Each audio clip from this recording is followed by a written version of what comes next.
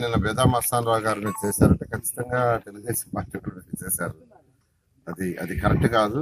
అసలు ఇలాంటి చర్య అంటే కక్ష సాధింపు చర్య ఇలాంటివి చేసి భయపెట్టి లొంగ తీసుకోవటం అనేది అది కరెక్ట్ కాదు.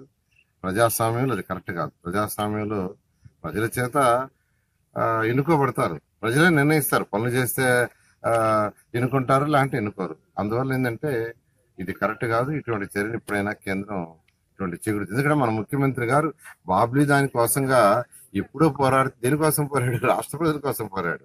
ఉత్తర తెలంగాణ మొత్తం ఇబ్బంది పడిపోతుంది, ఎడారైపోతుంది ఆ బాబ్లీ కడితేనే. అయితే దానికోసం ఎప్పుడో పోరాడి ఆ రోజు వాళ్ళ దగ్గర దెబ్బలు తిని, ఎమ్మెల్యేలు అందరూ దెబ్బలు తిని, ఆఖరాకి వాళ్ళందరినీ ఒక స్కూల్లో బంధించి 2 రోజులు ఉంచి అన్ని ఇబ్బందులు పడి ఒక ఫ్లైట్ లో పంపించేశారు. ఆ రోజు కేసులు ఏం పెట్టలేదన్నారు.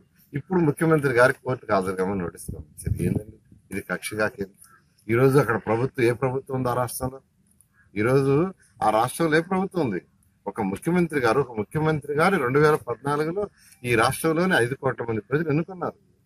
ఎన్నుకున్న వ్యక్తికి ఇప్పుడు నోటీసులు పంపించి నువ్వు కోర్టుకు హాజరు కావాలా? ఇవన్నీ కక్ష సాధింపులే. కక్ష సాధింపులు ఇంకేం కాదు. అందువల్ల ఖచ్చితంగా ఇప్పటికైనా కేంద్ర ప్రభుత్వం మోడీ గారు ఎటువంటి వదిలేసి ప్రజాస్వామ్యబద్ధంగా ముందుకు